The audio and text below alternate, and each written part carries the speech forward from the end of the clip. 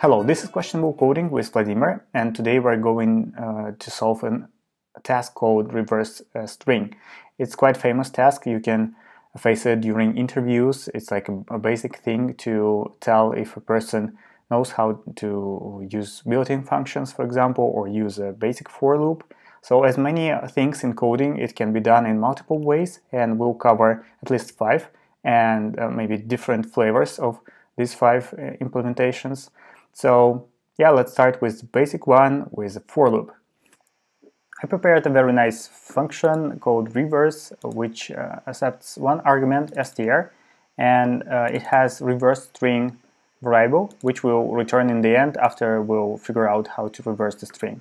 And we have a console log of the result of this reverse function, and we are passing a string called anyString with arrows, just for visual identity. And we'll start with the basic for loop. Sorry, it's wrong language. Basic for loop, which will require to create an index, and we'll go till str length not included I++. I recommend to memorize basic for loop because it will help a lot in many places. And what we're going to do next is we'll update a reverse string with the current char plus reverse string, everything that was there before. And it should work. Yeah, that's an expected result. Okay, we'll use a reversed for loop for the second example. We'll call it reverse2. Reverse2. For this, we'll have to rewrite the for clause and everything inside it. So we'll start with I equals str length minus 1.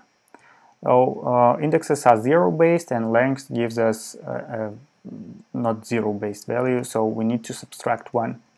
And then we'll go till I more or equal to 0, because we want to include the 0 index, and I minus minus. In this case, we want to apply string to the end, because every element will start from the end and it will go to the very beginning. And this should also work. We can simplify it a little bit by short concatenation, which also looks pretty good. What I don't like is doing -1. I don't like this style of I don't like the reversed loop in general, but I think it's only my concern. So let's see the next example. It will be using a built-in structure called for off. So instead of for, we're going to use this one. It's a simpler structure. Let char of string.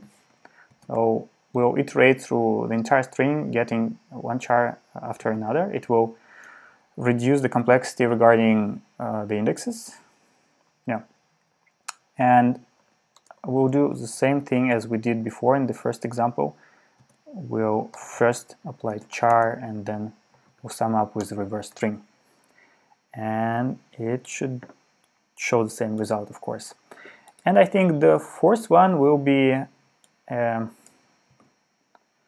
flavor of the first example. So we still have a reverse function, we'll call it reverse for, and we still have a normal for loop, but we'll change the order of our arguments.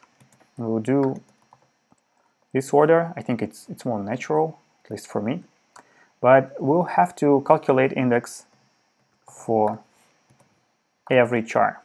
And we'll just subtract the current index from the length, and we also need to do -1 for the same reasons I described above. And it should also work. Yeah, I think these are 4 flavors of for loops for reversing a string. Let's go to another implementation. Now we're going to use built-in functions. It's pretty convenient way to do this stuff because it's very short and very readable. But the problem, the downside, is that if you'll be asked to reverse the string during an interview, probably they expect you to implement some algorithm, because using built-in functions, it proves that you have a good memory and nothing else. So I would recommend you to know this thing, maybe to use it in production code, but not to rely on it everywhere. So what we need to do is to return a string that we will first split into pieces, into letters, creating an array. And for this array, we can call reverse function, which will basically reverse the array. And then we need to join it back again into a string, using a join function with also with an empty string. Otherwise, it will join with commas, which will ruin the implementation. Now we run it and it works. Another flavor of this that I saw on Medium is to use a spread operator to turn a string into an array. It doesn't change too much, but you just can use it if it feels more convenient. Yeah, basically the result is the same, and this is how we can do it with built-in functions. If you want to make your life harder, you can use the recursion to reverse a string. That's not the recommended way to do in production, because using recursion may be dangerous. For example, it's not readable, it's hard to track, I mean the entire code flow, and also it can lead to stack overflow if the code tree will be too deep. But it's a very nice thing to know for interviews, because a lot of interviewers, they want to check your algorithmic approaches, and understanding recursion and an ability to work with such complex flows, it's priceless. So I would recommend you to just get familiar with the recursion. I won't spend time explaining it right now, but basically we have to cover two cases in recursion. First, the base case, something that will happen in the end of our code tree, and we will return the entire recursion to the very beginning eventually. So if we will have an empty string, then we'll return an empty string. We could do this using the variable itself, but I would like to be more explicit, but it's basically the same. And another thing is a recursive case, which will happen most of the times except one, when we are calling the same function, passing the same string, but without the first character. For this, we're using a function called substring, and we are passing index 1 to start from. And we need to also add the last symbol, which will be, not the last, but the first, which will be a str0. So the trick is that the first thing to happen, it will be a reverse function call. And this concatenation will happen in the very end. And at first, the reverse function will call itself, and it will once again go to this line and still execute a new reverse function call. So we'll do it over and over again with a smaller string each time. And this concatenation will be waiting for us on every level. So eventually we'll face the situation when a string will be empty, and we'll return an empty string. And at that moment, we'll just apply the last existing character. So they're deep down in the call tree, it will be the last character, and it will return the entire thing and do concatenation once again, but with another character, and so on. So that's how, on closing the entire tree, it will create a reverse string. So we'll launch it, and yeah, it shows what we expect. So that's how the recursion works. Another thing that we can do is to use a stack. For this, we need to convert the string to an array. So let's create an array called str split.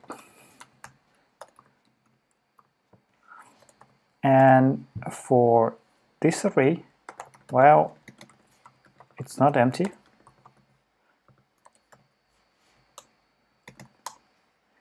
We'll append every popped element to a reverse string.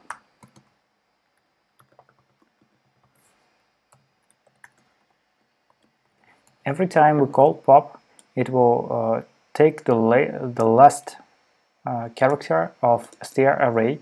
It will remove it from the array, so it will be smaller each time, and it will be applied to reverse string. That's how we'll get the result.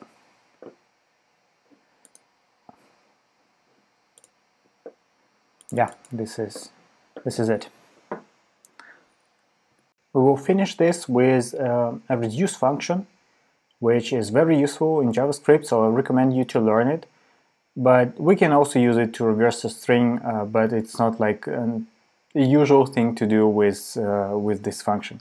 So what we need to do is to return a string that was splitted into an array of chars, as we did it before. And we need to call a reduce function for this new array, which will have a callback for every char that we have in an array.